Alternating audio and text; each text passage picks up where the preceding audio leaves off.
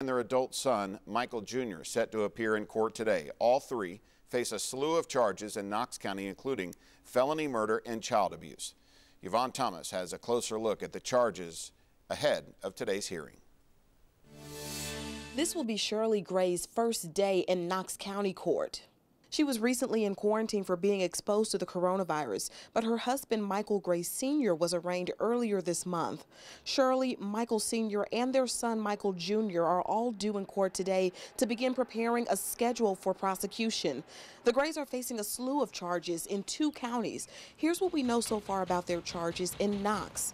A Knox County grand jury indicted the Grays this month on charges that include murder in the death of an 8-year-old boy in 2015 or 2016. The child's remains were found in May in the yard of the Hall's home where Gray Jr. lived. Michael Gray Sr. and Shirley Gray also lived there until they moved to Roane County in 2016 with several of their adoptive children. Authorities allege all 3 of the Grays abused the elder Gray's adoptive children. The hearing today is set to begin at 12:30 this afternoon, so stay with us for updates. Joel Guy Jr. will spend 106 years in prison for killing and dismembering his parents in 2016. Judge Steve Sword ordered 2 consecutive life sentences.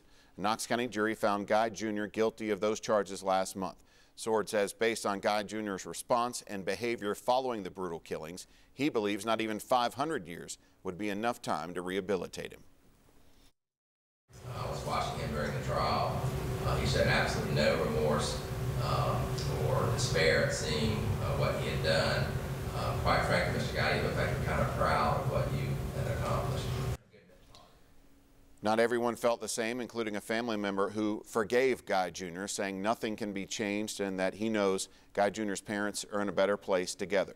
Guy Jr. and his defense team are requesting a new trial. A status hearing is set for February.